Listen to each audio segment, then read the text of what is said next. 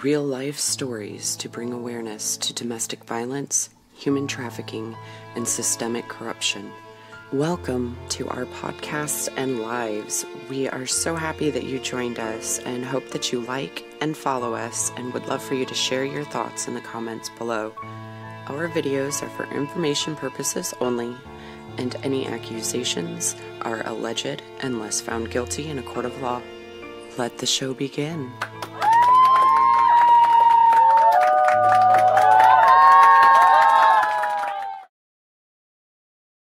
Our story started in Colorado.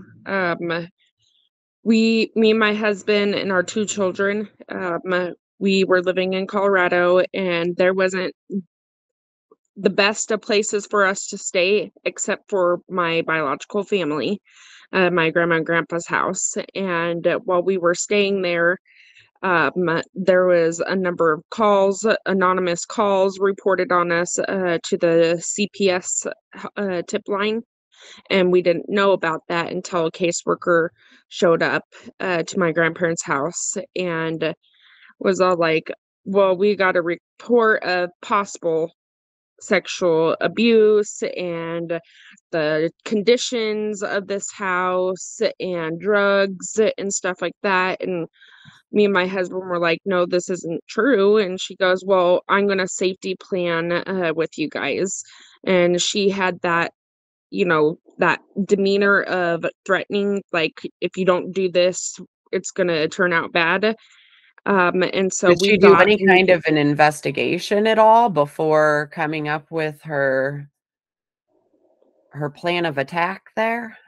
no, she did not. She just came in, and at that time, me and my husband didn't know our rights. We didn't know that we were able to refuse her coming into the house and talking to us. And so we were like, yeah, she came in and she's all like, well, this is the reports that I've gotten. What's your side? And we told her, that's not true. Freaking, if there was any of that going on, we would have found someplace else to stay. And she's like, well, I'm just letting you know what's reported, and I need to find out what's going on. And so I was like, okay. And my stepdad, he came in, and because that's what the allegations were on with the sexual abuse, was that my stepdad was doing that to our daughter, and he got immediately mad, which is understandable if somebody is accusing you of doing that. And so he went off like a rocket on the caseworker, and so she safety planned him out of the house. He had to go stay at the motel that he works at. And so we thought that was all good and dandy. Well, I guess there was some more calls that came in regarding, that he was sneaking in the house. And when I heard about this, we're like, no, he hasn't been here. He's hasn't snuck in. And she's like, well, I can't guarantee that he's not sneaking in the middle of the night to the house. So you guys need to move to a homeless shelter. And so we went to their homeless What? shelter. Yeah. She said that we needed to go to the homeless shelter, and we had 2 hours to gather up our stuff to go to the homeless shelter. And this was in, I think, January of 2020. And so we, gathered up our stuff and we went to the homeless shelter. There was bed bugs at that homeless shelter. There was people coming in that were drug addicts and alcoholics. Uh, Myself, I don't have that much of a immune system, and so I was getting sick a lot because of how dirty this homeless shelter was. Our daughter and son were sick 3 times, where they had to go to the hospital, the ER. Our daughter came down with hand, foot, and mouth disease while at the shelter. And so we were sitting there like, okay, this isn't working. And so, my husband had his service dog with him, and the staff, they told him that he needed to get rid of the dog. And And my husband was like, no, this is my service dog. And they're like, well, you need to get rid of the dog because it's barking and stuff like that. And then the staff members were reporting back to our caseworker that we were spanking our children hard and long or something like that, and we were cussing at them with profanities, calling them little effers. And it's all like, what? We're not doing that. And they said they heard these spankings behind closed doors.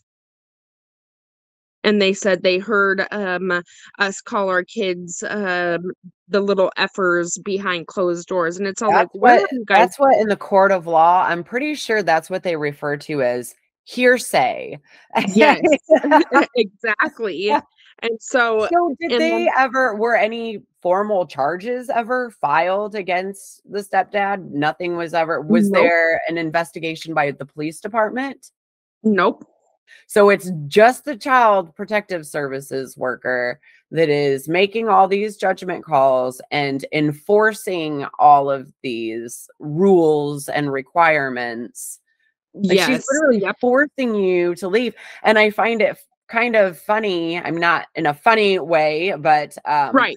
she literally took you out of a safe environment and forced you into the exact environment that she was originally accusing you of Exactly. having your children in. Exactly. And so my mother-in-law moved up to Nebraska before we did. And so my husband also was falsely accused of sexually abusing a minor when he was 18. So he's he's on the sex offender registry. And we've been trying to figure out how to overturn that because I got black and white from the lady that accused him, black and white, stating that she falsely accused him. And it's all like, okay, so, but our caseworker, when she sent us to this homeless shelter, she didn't inform us that since his charge, he was not allowed to stay at that shelter. And Right. so a couple, like maybe a month before we moved up here to Nebraska, um, the shelter was all like, "Oh, well, you're on this registry, you can't stay here." So they made my husband get off their property, and he was sleeping in our van in the middle of winter in a snowstorm. And it's all like, what the heck? And so we had enough of this.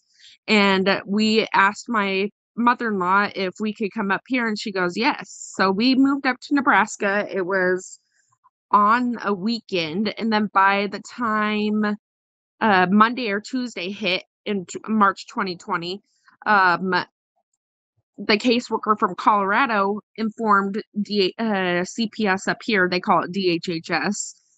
She informed them of our situation, and we got a knock at the door by that week. And so like, okay, and they're like, yeah, we got a report from Colorado that you were calling your kids little effers and they were neglected, and so we had to open up a case for you guys up here. And so we're like, okay. And the caseworker up here that came, um, he immediately told my husband to come into our room and have our son pull down his pants so he could check for bruises. Oh yeah. And my Oh husband was like, my I don't feel Lord. comfortable. And he goes, I don't care if you don't feel comfortable, you do it, or I'm getting the police involved. So my husband had our son pull down his pants so the caseworker could check for bruises. And it's all like, what the heck? And then he did this twice. The first time he came in contact with us, and then the second time he made our son pull down his pants on my mother-in-law's back porch outside. Wow. That's that seems pretty indicative of a sexual assault of sorts. Exactly. And so we worked their case for about a year. You know, we did everything. They had family in-home therapy, or they call it FCT. We did that. We graduated with that. We were testing clean on patches, which are their drug testing stuff. And so they closed our case out. Everything was fine, dandy. We moved to North Platte and into our own home. Well, another case gets brought up because some people were reporting, like our son's school said that we were sending our son to school in dirty clothes for a week straight. And then at the time, there was another report that said, because our son would empty out the bathtub and empty the conditioner, the shampoo, and he would do flips in the tub because we had a big garden tub. And so he, on one of those occasions, he had a scratch on his back from scraping his back on the faucet. And the school reported that as, trying to insinuate that we made those scratches on him.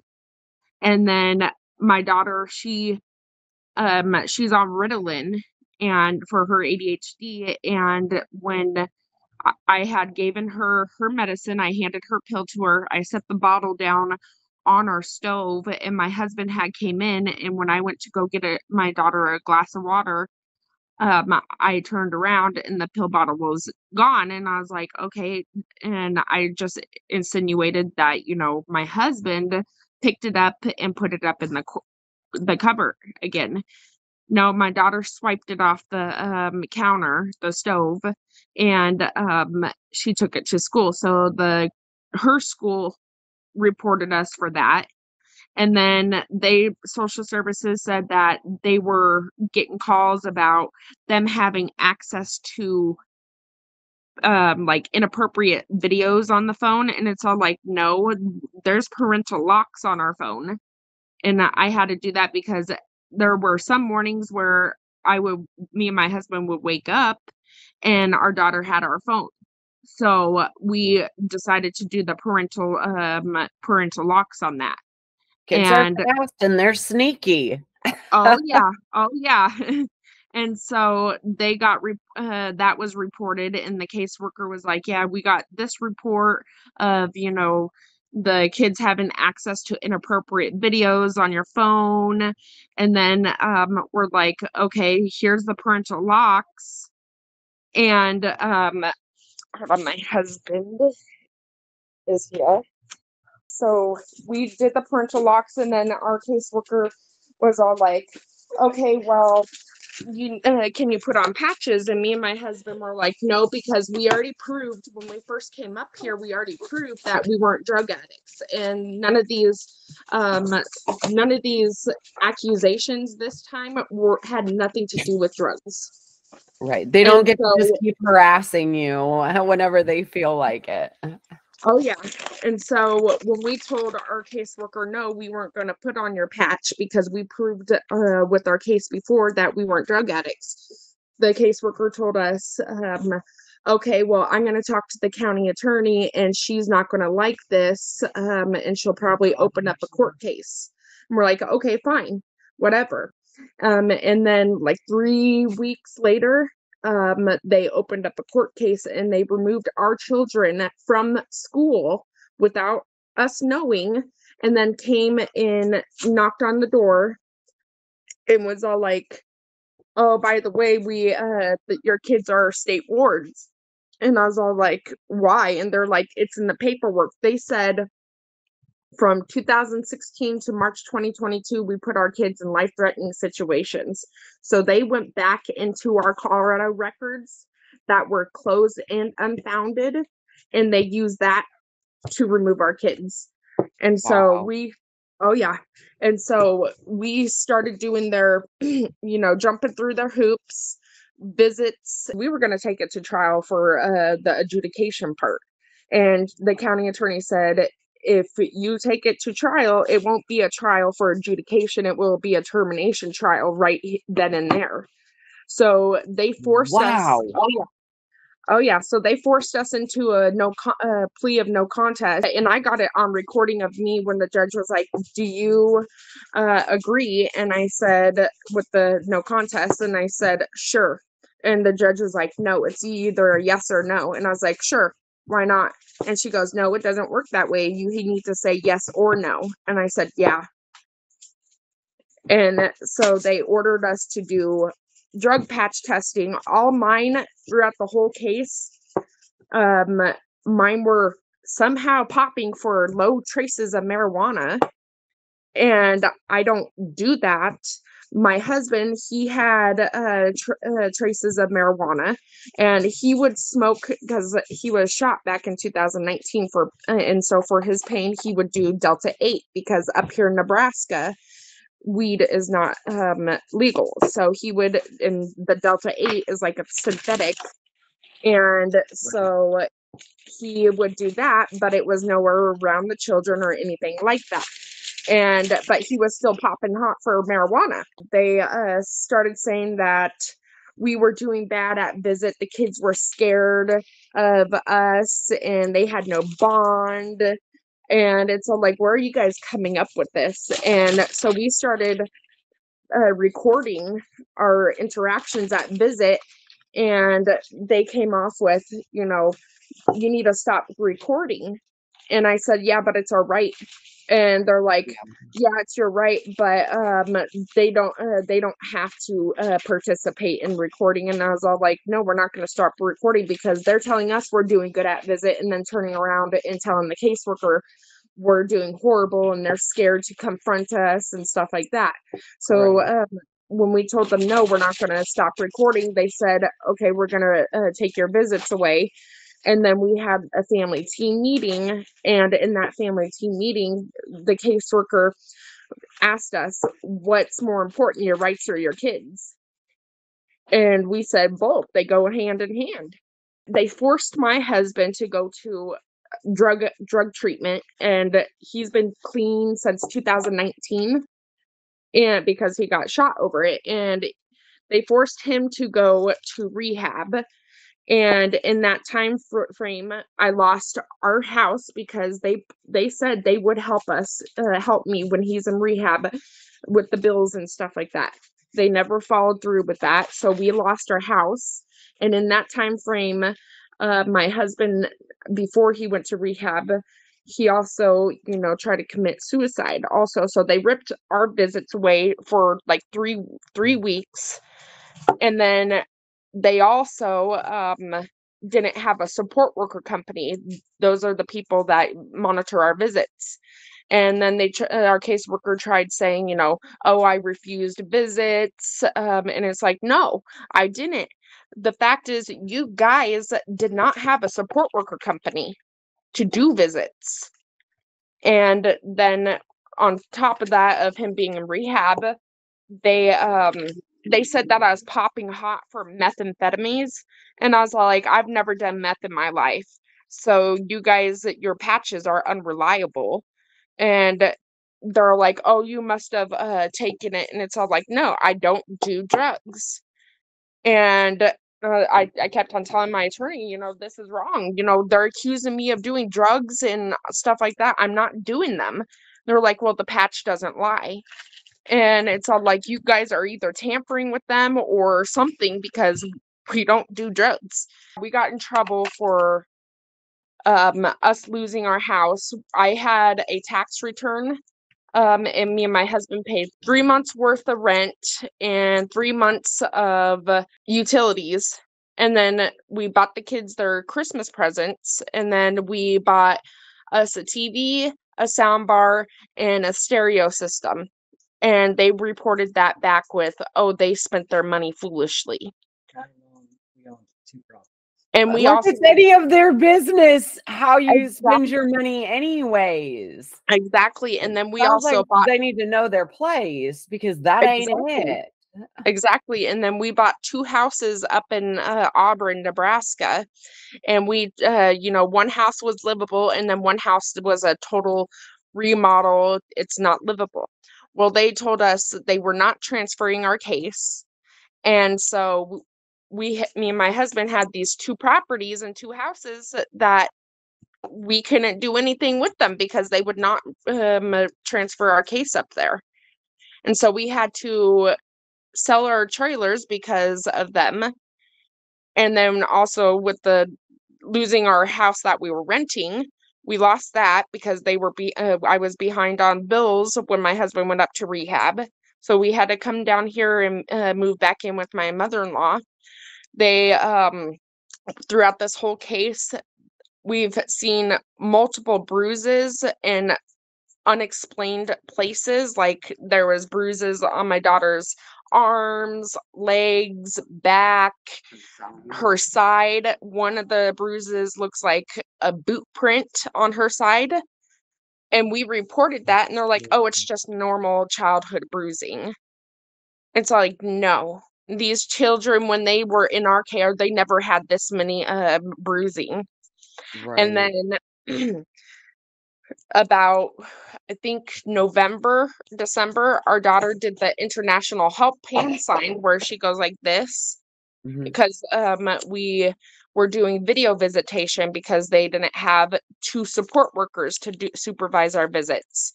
And so me and my husband caught the help hand sign she was doing on recording, on a screen record, and we turned it into the Nebraska State Patrol.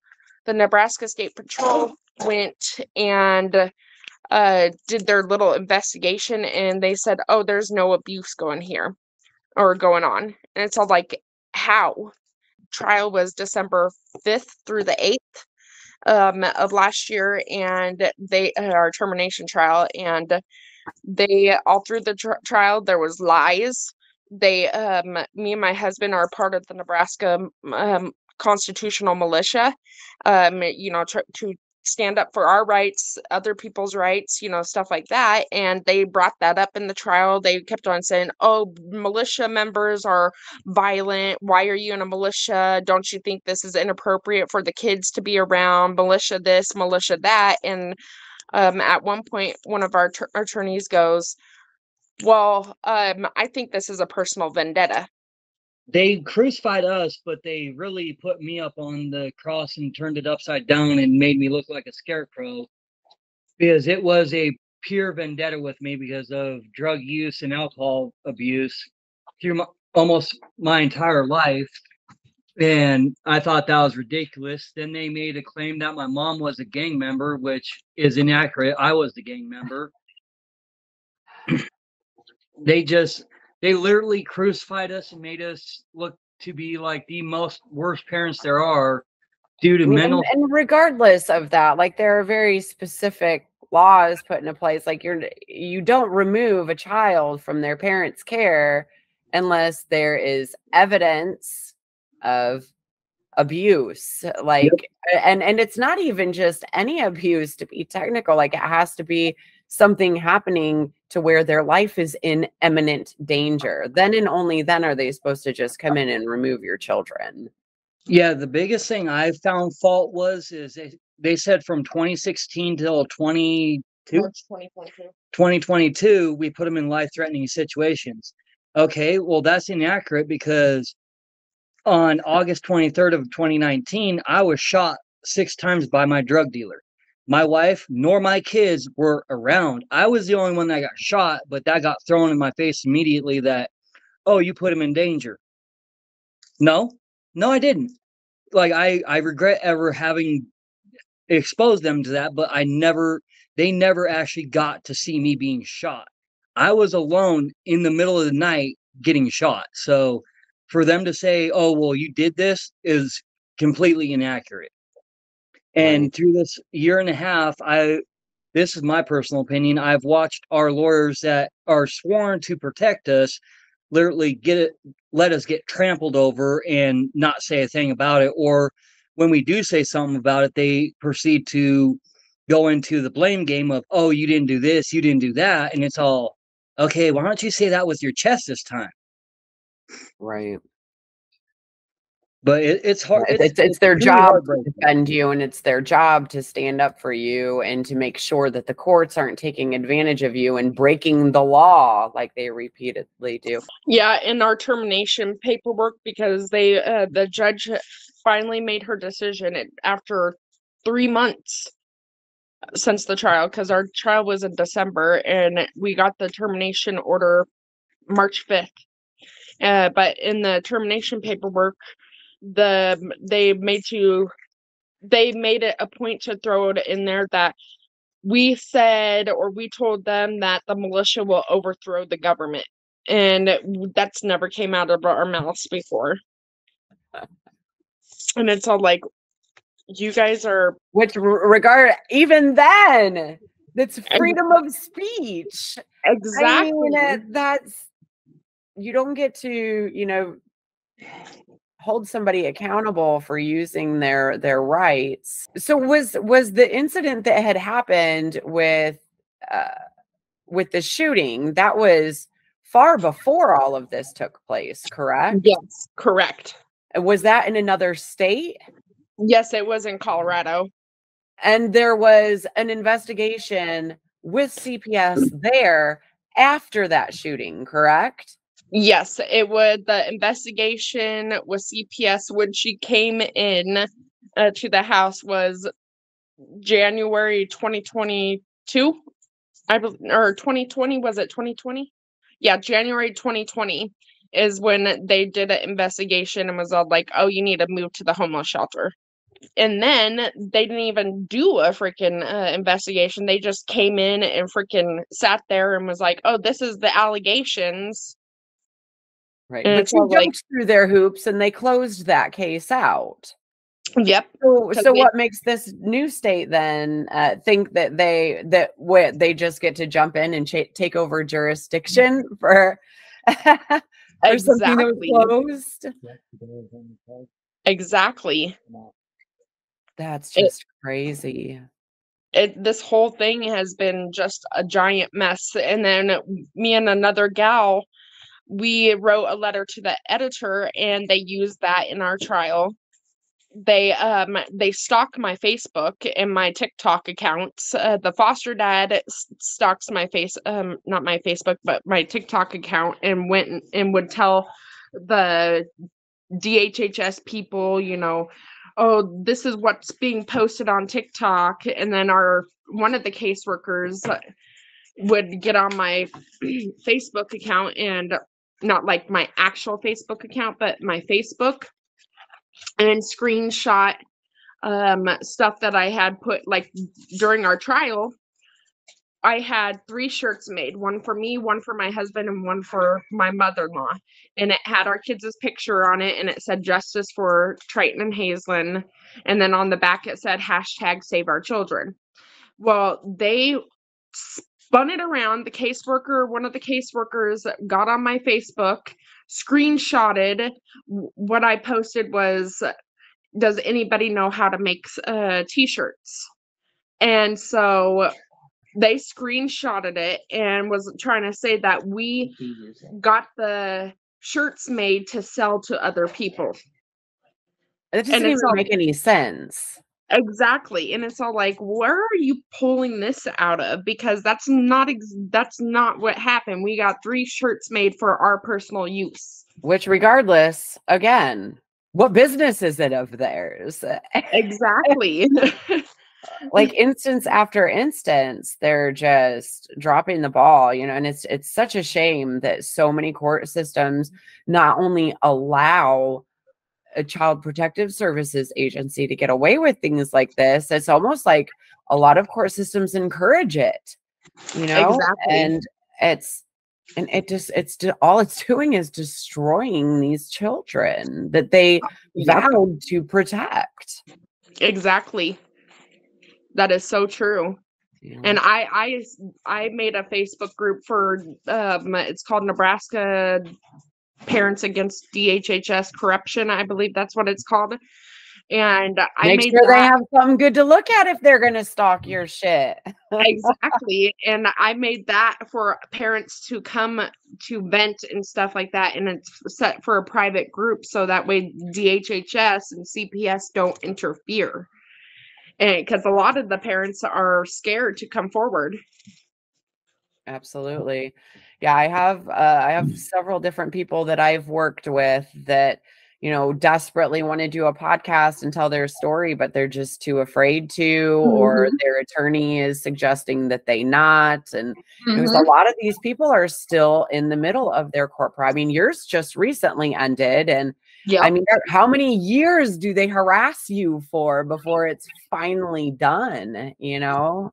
Now, the one thing I do gotta say is through this year and a half of literal living hell, I made 5 attempts on my own life. The first one was more of a mistake because, the panic attacks, PTSR, I don't call it PTSD. It's not a disorder. It's a post-traumatic response. And I took too much medicine, plus I was drinking. But then I was only 29 years old and I had a literal heart attack while I was putting gas in our car, and I had what is known as the widowmaker, one of my arteries. And then the last attempt I made was a true, I'm going to just end it now because I am sick of this. And I drank close to a suitcase of beer, and then I started downing gabapentin, Minpress, and I can't remember what else, but I had taken almost half of each bottle, and they were the big bottles. By the time the cops came, I had already ingested half of those bottles. Mm. And then I'm grateful you're still here to share your story. And the thing that really irritated me was it was immediate. Oh, well, you're unstable. You tried to take your life. It's all. Well, I wonder why. You've ripped everything away from me and you expect me to sit here and smile at you, right?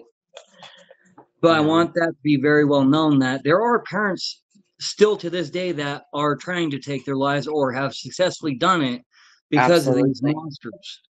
It's the same thing with children. A lot of children do the same too when they end up in foster care. They end up runaways. They end up in the sex industry, and it's family courts are just destroying lives all the way around. And there's no accountability. There's no due process. And it's violating multiple constitutional rights. And it's across all laws, whether it's your constitutional or federal or state. Upon every single level, the laws specifically and very clearly say that removing a child from a parent's care is the last resort option that they are supposed to pursue. They are supposed to make an extreme effort to repair and fix and help. And then if the parents refuse that help, then whatever, it goes from there. But that's just, I am so sorry y'all had to experience that heartbreak. Our lawyers were saying, oh, don't get on social media, don't do any interviews, don't go to the news, don't do that. And it's all like, what are you guys hiding? What are you? They want to keep you silenced. Yep. And it's all like, this is our children aren't even with family because we tried to get them with family. They didn't even follow the rules or the regulations on placing our kids with family members first. Yes, that is a law. If parents are not an option, the next thing they are required by law to try to place the children with relatives. Yep. And that was shot down because my husband's dad tried getting them. My adopted mom tried getting them. I tried to get them. My mother-in-law tried getting them. My cousin in Colorado tried getting them, and it was immediate shot down. Wow. That is just disgusting. Oh, yeah. I bugged to get, and they were nitpicking, like they're like, oh, you guys don't when we were trying to when we got visitation in our house, they nitpicked.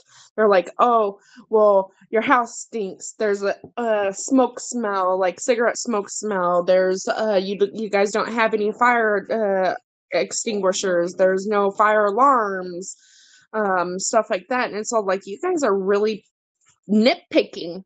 And that's illegal. Again, that's not their place. As long as it's a safe place for the kids to be and they can provide the basic needs of the child, that is their only concern that they need to be worrying about, is if them children are going to be safe and taken care of. Oh yeah. Who cares what a place smells like? Oh yeah, and they even was all like, oh, well, before we could approve the visits to be in my mother-in-law's house, we need all the animals' shot records. It's all like, I've never heard of that before, ever. just going out of their way to try to complicate things and make things as difficult as they can. Yes, very much so. And according to our team that was on our case, like our caseworker and our lawyers and the family support workers, they were like, "Oh, well, we're terrified of your husband." But it was funny because they never explained that to us, or they never brought it up to our attention. And every time we'd be all like, "Hey, how are visits going?" The support workers that supervised our visits were all like, "It's going good. We have no concerns." And then come family team meeting time, this is when all concerns will get brought up. And it's all like, how can we know what we're doing wrong and what we need to correct if you don't tell us right then and there? Right, for sure. Why do we have to wait until a month later at a family team meeting to hear these concerns? Mine is on vibrate. Well, you would think that they would want to address concerns quickly and openly so that way everybody's on the same page, and that's what would benefit the children. If there's a problem, then hey, let's talk about it and figure out better ways that makes everybody Exactly. happy. Exactly.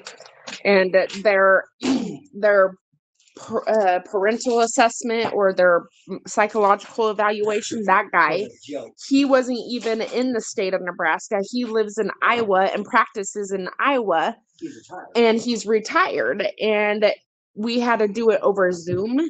So we had to do a parenting assessment / psychological evaluation. This guy, let me tell you, he's a quack, because he lied in his report saying that Cacey is very much codependent on her husband. If he does something, she'll follow. And it's all like, where are you getting this stuff from? Now, was he working with your children or was he working directly with you? He was working directly with me and my husband, because we had to do the psychological evaluation and a parenting assessment. So he did the parenting assessment over phone, where we had to interact with our kids on visit, and he was watching through a phone. That's a pretty strong and bold assertion to make, with only having telephone communication with somebody for a brief amount of time. Exactly. And he's all like, well, it's a concern if the kids ever get returned to them, they would be in danger. And it's all like, how are you a fortune teller? Like, how can you tell? Like, you're just assuming. Well, there were never any charges to begin with that involved anything that was directly harming your children regardless.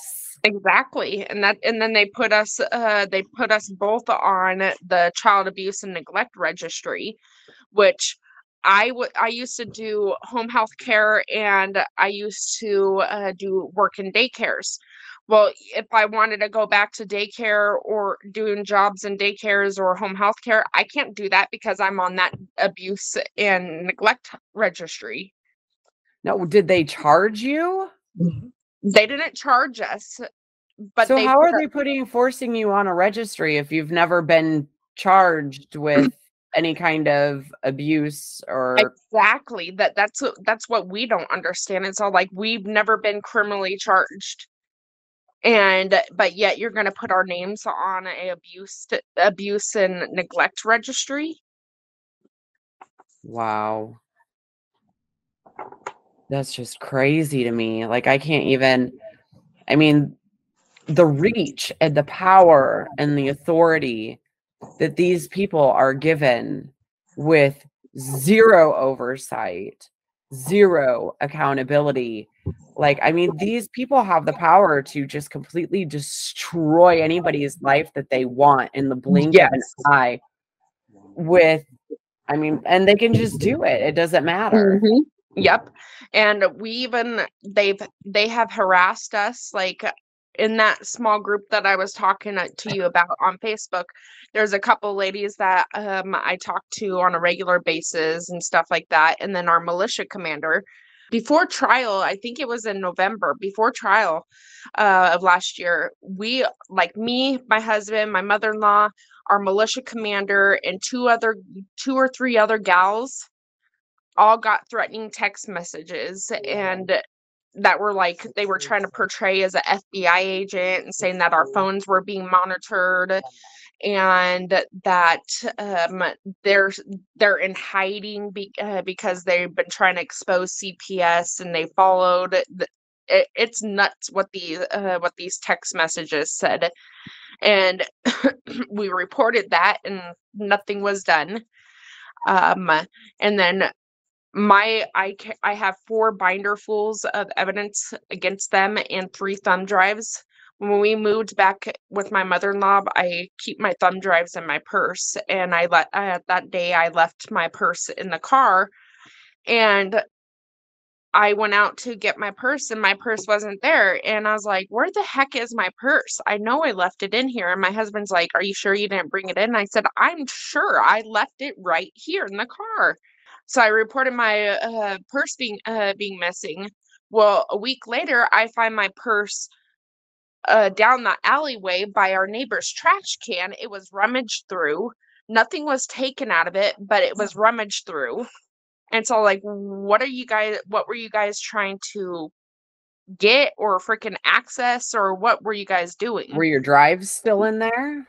Yep, our drives were still in there. So I'm guessing they probably had like the computer and a computer and put it in the computer and downloaded that, because I can't explain, why would somebody take my purse, rummage through it, but not take anything? Did you check the drives to see if all the files were still on it? Yep. And they were still on there. And so I'm all like, okay, this does not make sense. And then we did a couple motions. Me and my husband did a couple motions to the court. And we had copies of the motions that we sent to the court. And they were in our car, and somebody went through our car, rummaged through all our legal paper, but didn't take anything. So my husband called the cops, and the cop was like, this is the first. I've never seen anything like this, and I could tell your papers were rummaged through.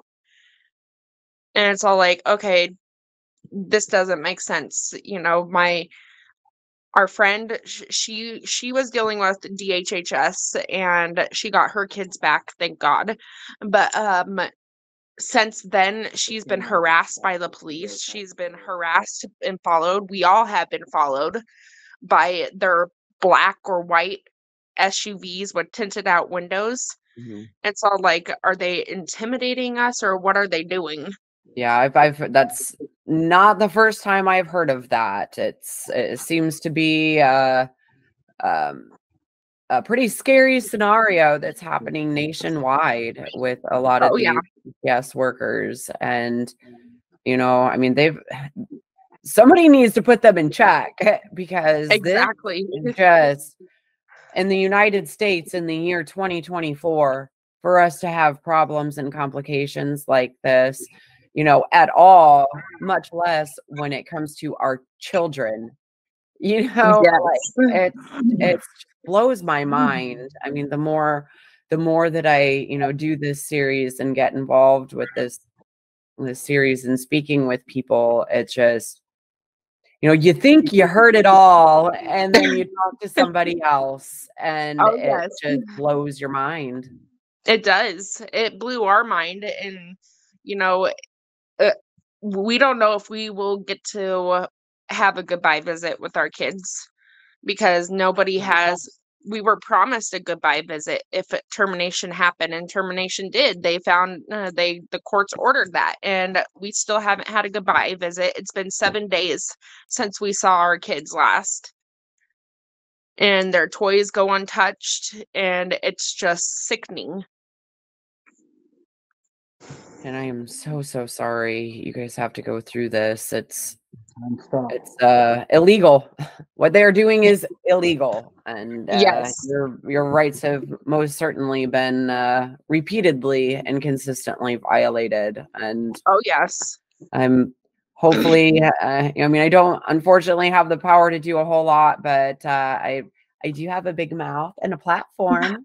So we're going to use what we got. And do what we can anyways. And, hopefully somebody will see this and, be able to offer some help or something. But somebody's got to start standing up and doing something. Oh, yeah. I mean, there's got to be a group of attorneys out there that are just like, man, Oh, yeah. we should do something, guys. Exactly. Do it. And, they go after people that can't afford their own lawyers. And it's really sick. Well, to be honest with you, the more that I've been researching and digging into things, even just locally in my area, unfortunately, a lot of times the attorneys are all in on it too. They're all buddy buddies, and they all play golf together and eat dinner together and have drinks together. And they all know, and they all conspire amongst themselves with, how do we want this case to play out? Exactly. Essentially how it's turning out to be. Yes, and it's all sick. It makes us sick to our stomach. Well, I really appreciate you sharing your story with me, and make sure that you keep me updated and such. So moving forward, are y'all gonna keep trying to file things in court? And yep, we're gonna appeal the situation, the order, but our attorneys are like, it feels like that they're not wanting to do the appeal, because from the time the judge gave the order of termination, you had 30 days after that date. And we're coming on a week without them giving us any notice of saying, hey, we're going to start the appeals process. We're going to give them notice that we're starting an appeal, blah, blah. Nothing. It's almost like they just found their way out of this court case. Right, to just ignore it and pretend like it didn't happen. Exactly, and on to the next victim. And it's all like, no. I sat in with a gal, I think it was 2 weeks ago, at her court date, and the gal's attorney is my husband's attorney, public defender. And my husband's, the little gal's a public defender, pulled the little gal out of the courthouse or the courtroom and asked the little gal to ask me to leave. And it's all like, oh yeah. And I didn't get, because I had my phone turned off, so I didn't get her message from the little gal's message. And so I didn't get that until I left the courthouse after her court was done. And I get a message on my phone on Facebook that says, my public defender asked me to ask you to leave. And so I'm like, why? This is a public place. I'm not being disruptive. I'm just listening. Yeah, they sure do like to think that they just make up their own laws and follow the rules that they choose. Exactly. Gosh, that's just, I can't even imagine. I mean, going through, my court process, I've, had my own drama and troubles. However, it's, I'm very lucky and I'm very fortunate that, my situation was not nearly as bad as it could have been. Right. Not from lack of their trying, but I mean, these courts have to start getting to the point where, I mean, they're going to start messing with these families that they're the fuck around and find out type. And exactly. They're going to stand up to you, and all it takes sometimes is that one, for everything to just come crashing down. So exactly. So I pray that you guys are successful in your appeal, and that you get your case properly heard and taken care of. Well, thank you. Yeah, for sure. And anytime that you want to come back on or whatever, just let me know. We can do another podcast anytime. We'd love to have you back on sometime. Yes, thank you very much. And thank you for having us. Yeah, for sure. Anytime. Have a great day. You too. Bye. Bye.